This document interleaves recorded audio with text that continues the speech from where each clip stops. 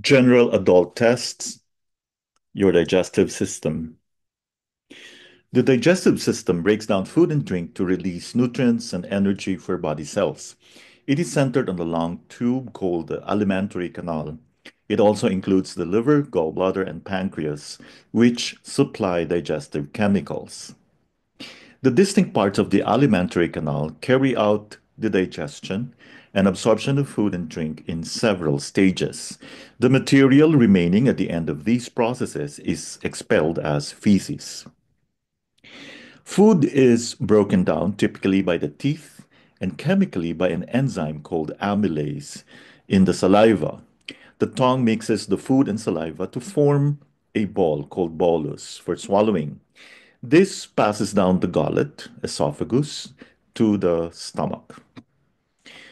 Boluses of food are pushed along the digestive tract by wave-like contractions of the muscle walls in the esophagus and intestines. This action is called peristalsis.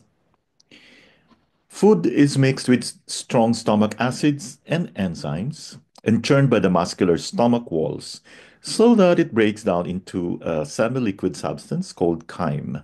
Food may stay in the stomach for hours before entering the intestine. The small intestine. This long muscular tube has three sections.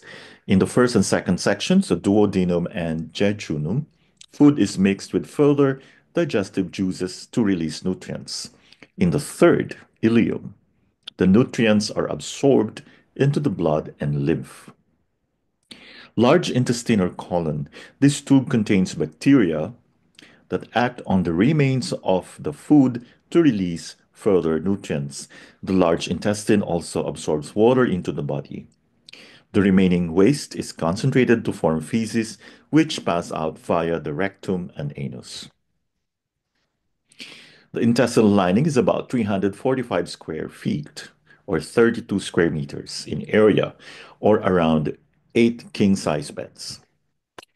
The digestive processes in the alimentary canal involve physical actions, such as the teeth chopping food into small pieces and the stomach walls churning the food.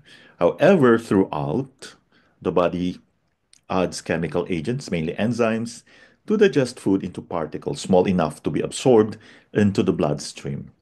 A key cocktail of these chemicals enters at the duodenum.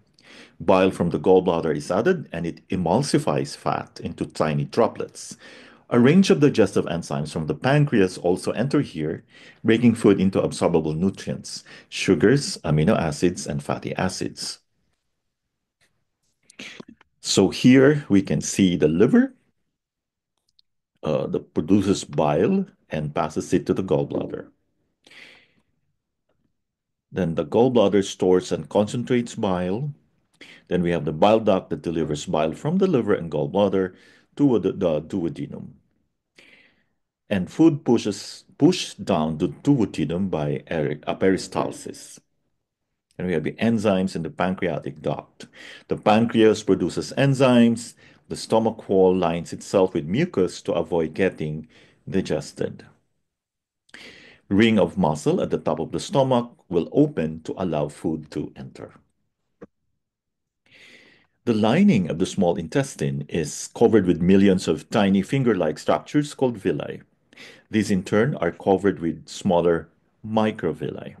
The villi provide a huge surface area to enable nutrients to be absorbed into the blood. Tests may be carried out to assess the digestive system structures or the levels of digestive enzymes and other chemicals. Imaging, such as X-rays or viewing with endoscopy, can reveal blocked or narrowed areas, tumors, or bleeding in the digestive tract. Certain tests are done to detect ulcers, which are sore areas in the stomach or duodenum lining. Blood tests may be carried out to assess the levels of chemicals produced by the liver or of insulin or digestive enzymes from the pancreas. Thank you so much for listening.